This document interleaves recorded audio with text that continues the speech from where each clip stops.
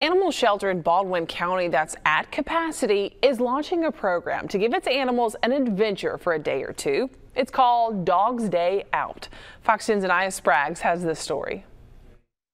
For the past 5 months, Daphne Animal Shelter has been operating out of a temporary facility. In May, construction of a new building at the shelter's permanent location on Johnson Road began. We've got these 4 kennels out here for the dogs, indoor, outdoor, air conditioned, but as they're full.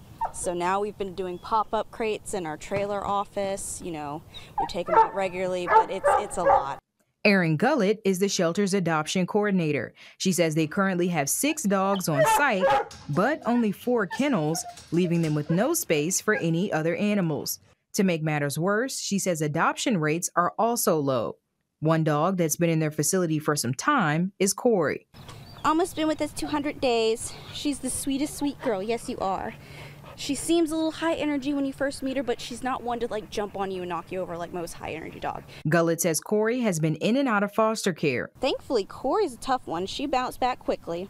She's just been in and out without a care in the world. She's just so sweet. Corey is like many dogs at Daphne Animal Shelter who have been there for a while, which Gullett says takes a huge toll on their mental health. With that in mind, Daphne Animal Shelter is launching a Dog Day Out program Friday to give them a break from being inside the facility. It's just like having a weekend from work. You know, you have your 2 days off. Anyone interested in fostering a dog for a day or two will have to sign a waiver before receiving a care package with items like waist bags, leash collars, doggy seatbelt, toys, or food and water bowls. In Daphne, Anaya Spraggs, Fox 10 News.